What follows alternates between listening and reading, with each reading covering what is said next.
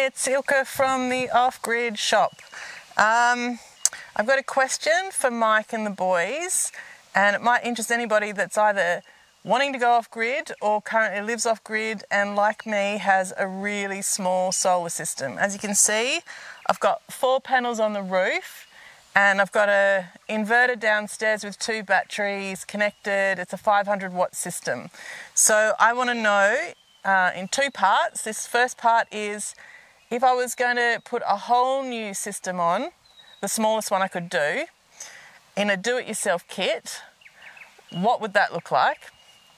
The second part to my question is, if I was going to upgrade this system and add on to it, what would my options be?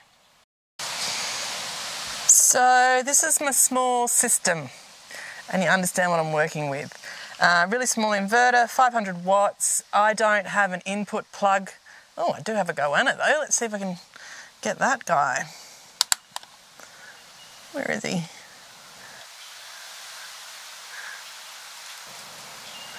Where are you, buddy?